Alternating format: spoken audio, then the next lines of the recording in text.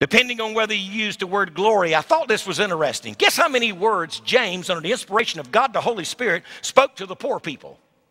3. Guess how many words he spoke to the rich? 49.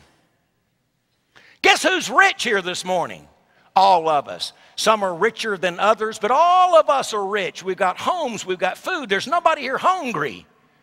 God's been good to you. You already probably have your plans for lunch. The question is not can you eat. The question is what are you going to eat. The question may be where are you going to eat. But we've got something to eat.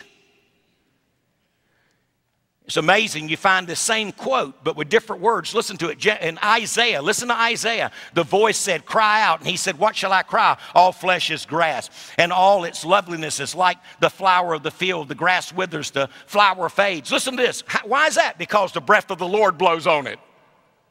The same breath that blowed on me one day and gave me life, one day will blow on me and take me to heaven. No wonder the songwriter said, I'll fly away. You will be flying when God blows on you. Surely the people are grass. That's what the Bible says. The people are grass.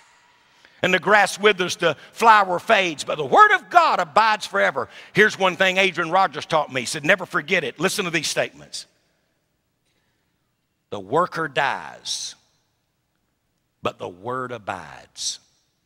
Every time you find this text, it's in the context of the Word of God.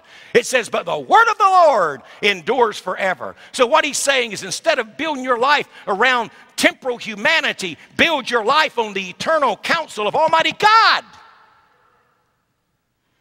He says in Simon Peter, take a fisherman, take a prophet. Simon Peter says, because all flesh is as grass. Not part of us, all of us.